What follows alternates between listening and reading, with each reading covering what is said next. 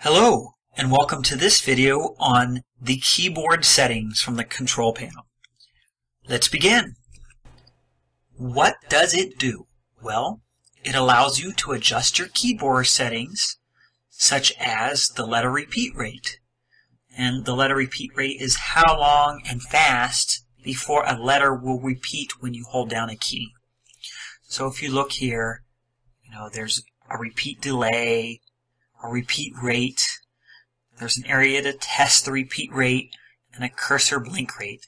And we will go over this in a demonstration towards the end of this video, so don't worry. Getting there. So this is one of those times where I actually have a strong preference.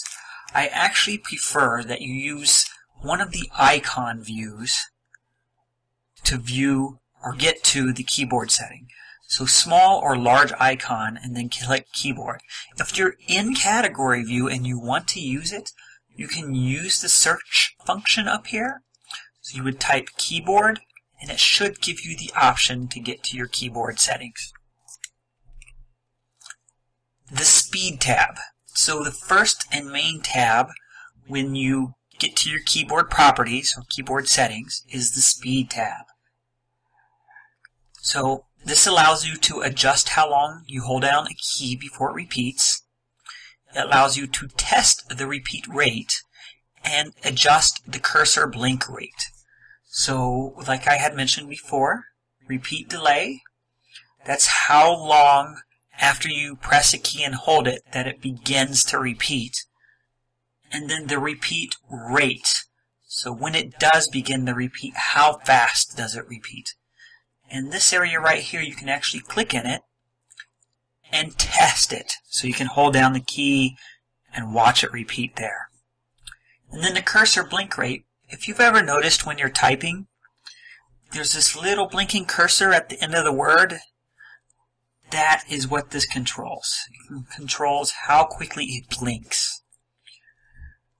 Moving on, the hardware tab is mostly properties about the keyboard, and is typically used for troubleshooting or repair, so you probably will not need it. So let's go ahead and move on. I'm going to do a quick demonstration here. Okay, I'm in the large icon view here, and I will click keyboard, and here's the properties. So just going to adjust it a little bit here. We're going to use these a little bit. So the first thing I'm going to do is press a key and hold it. So I'm going to press the S key right now. And you notice it starts to repeat. And I'll let go. So what happens if I make it repeat rate faster? I'm going to press the S key right now. And you notice the letter repeats much quicker. So if we make it slower, repeat rate slow, and I press and hold the key, notice it repeats much slower. So this area allows you to test these settings. Now what's the repeat delay? So let me make this fast again so you can kind of get an idea. So we're back to fast. So the repeat delay, the delay is the amount of time from the time I press the key until it begins to repeat. So if I press the key right now, and then it starts to repeat. I know it might be kind of hard to see that. Let me do it one more time. I press the key right now, then it begins to repeat. Now if I make that really short, and we'll try it again here. I press the key now, and it almost instantly begins to repeat. So, just to reiterate this, this is how long it takes from the time you press the key until it begins to repeat, and the repeat rate is how fast it repeats.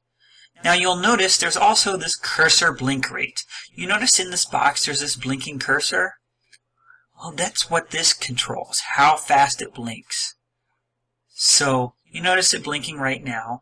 I can actually make it blink really fast. Notice it's starting to blink really fast up here. or I can make it blink very, very slowly.